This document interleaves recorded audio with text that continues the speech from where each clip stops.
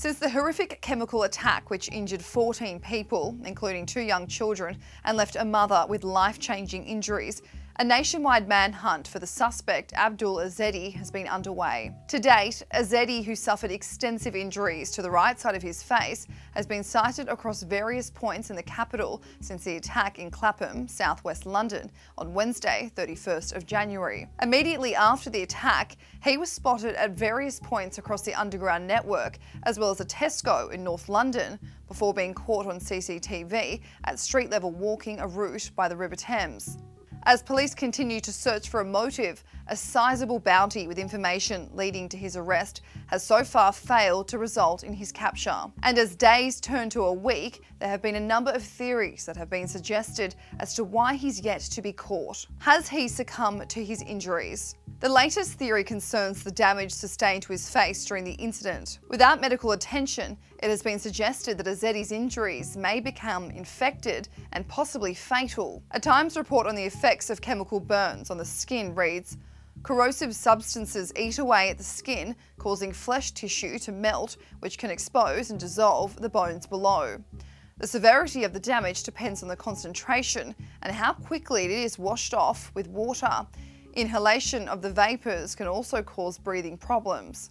Detective Superintendent Rick Seward, who is leading the manhunt, said, "The medical injuries to Ezedi appear very significant from imagery that we have recovered to the right side of the face, and through the National Crime Agency we have received medical interpretation which would indicate that his injuries could be potentially fatal if not treated." Is he dead?